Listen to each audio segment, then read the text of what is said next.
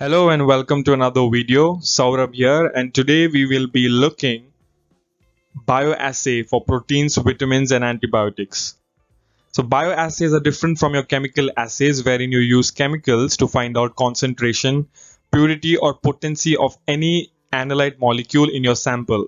But here in bioassay you will be using living cells or maybe tissues or maybe biologically derived molecules to find out the purity or the concentration or the presence or absence of any molecule in your sample. If that sounds interesting, let's see what we have to explore. To give you a brief introduction of bioassay, bioassay are any analytical method wherein you use living cells or tissues or biologically derived molecules like receptors, enzymes or antibodies to determine the concentration, potency, purity or the strength of a substance. So what happens is the living cells, in response to the presence or absence of a particular substance which you are interested in, the living cell will give you a response with respect to the concentration or the level or the intensity of the presence of that particular molecule. So your assay can be qualitative or quantitative. You can say that your particular analyte molecule is present or absent, and you can also measure the concentration and potency of that particular substance. Your method can be direct or indirect. It may be coupled to a chemical reaction so that you can get a particular response which you can measure. For example, the intensity of stimulus can be varied depending upon the doses, and depending upon the presence of your molecule of interest, the cell may give you a particular response which you can measure it. Here on your screen are different techniques and methods which you can use for measurement of responses in different bioassays. You can measure through turbidometry, which means taking absorbance at different times and measuring the microbial growth. Or you can also measure the change in the mass of the fungal growth in a bioreactor through gravimetry. Or you can also measure the change or the increase in the cell count through hemocytometer.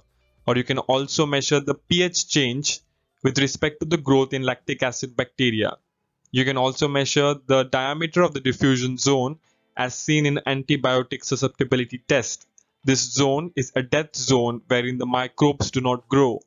Or you can also measure radioactive signals or fluorescent signals which you get through coupled reaction as seen in ELISA or radioimmunoassay. A very popular test for proteins is the bioassay enzyme-linked immunosorbent assay, which means ELISA. It will help you detect there is the presence or absence of a particular antigen in biological samples, which may be your blood, serum, or any biologically derived samples. So your antigen or antibody is immobilized on a solid surface, which means it is fixed on a solid surface, and depending upon the presence and the amount of your antigen or antibody present in your sample, you will get an antigen-antibody complex which may be conjugated to a particular enzyme or fluorophore which you can detect. The basic requirement for this test is a multi-well plate wherein you can analyze 96 or 384 samples at the same time. Your results may be qualitative or quantitative. That is, you can detect the concentration as well as the presence or absence of any particular substance. For this, you will require an absorbance measuring device which works on the Beer-Lambert's law. The way in which your antigen is captured, the ELISA can be categorized into three different techniques: direct ELISA, indirect ELISA, and sandwich ELISA. In direct ELISA, your antigen is captured by a single antibody which is conjugated to an enzyme for detection. In indirect ELISA, your antigen is captured by an antibody which is again captured by a secondary antibody which is conjugated to an enzyme for its detection. In sandwich ELISA, the antibody is immobilized on a matrix and this antibody will capture your antigen. The antigen is again captured by another antibody which can be a primary antibody, or this primary antibody can have another secondary antibody which will help in its detection. Radioimmunoassay is another assay for proteins. It works on the same principle of antigen and antibody complexing. Here the protein antigens are radio-labeled with iodine 125. Especially the tyrosine residues in the protein antigen are labeled with iodine 125. The surface is immobilized with the antibodies and is allowed to saturate with the radio-labeled protein antigen. The radio-labeled antigens, which are also called as hot antigen, will give you a specific amount of radiation which is measured in counts per minute. After this is done, you can flood your antigen and antibody complex with a cold antigen which is not radio-labeled. The cold antigen will compete with your hot antigen for the binding site and will cause a decrease in the radiation, which is again measured in counts per minute. This step is followed for different concentration of cold antigen, which will give you a different decrease in the radiation, which is measured in counts per minute. Once you have different data points for the decrease in radiation for different amounts of cold antigen, you may add your sample to get a certain decrease in the radiation. This corresponding decrease in radiation from a standard curve can help you find the concentration of the antigen in your sample. Biomolecular fluorescent complementation is a bioassay used to validate protein-protein interactions within a cell in vivo. If two proteins are suspected to interact with one another inside a cell, they would come in close proximity of each other to do so. The two such test proteins are conjugated to fragments of fluorescent molecules.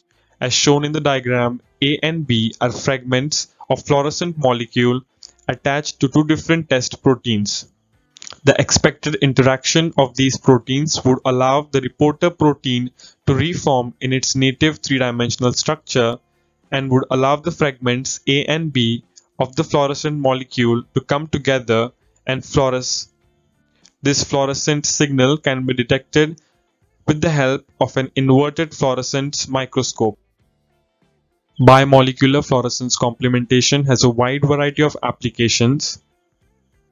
One can record the binding of larger and a smaller subunit of ribosome inside a cell. Also, visualization of multiple protein complexes that takes place while signal transduction is also possible. Study of proteins binding to RNA is also possible. Attempts have also been made to quantify the strength of interaction between two proteins by measuring the intensity of the fluorescent signal. Kirby-Bauer disk diffusion method is one of the popular bioassay for measuring the susceptibility of bacteria to antibiotics. In this bioassay, a Petri plate is poured with agar and allowed to settle and solidify. The surface of the agar is swapped with the test microorganism and allowed to grow and reach a certain confluence. After this, the filter paper discs, which are impregnated with certain standardized concentration of antimicrobial agent or antibiotics, are placed on the surface as shown in the figure. After certain hours of incubation, a zone of inhibition, which represents the death of microorganism, is seen. The results are noted as resistant, intermediate, and susceptible for different antibiotics depending upon the diameter of the zone of inhibition. Microtiter broth dilution or the broth dilution assay is used for measuring the bactericidal or bacteriostatic concentration of antibiotics. As shown in the representation, a gradual increasing concentration of antibiotics solution is prepared. All the solutions are inoculated with a concentration of 10⁴ or 10⁵ colony forming units per ml. All the aliquots are also added with 0.5% of 2,5,3 triphenyl tetrazolium chloride. This chemical gives a pink coloration depending upon the bacterial growth. The more is your bacterial growth, the darker is your pink coloration. A microplate reader will give you absorbance depending upon the intensity of the pink coloration obtained, which is corresponding to the bacterial growth.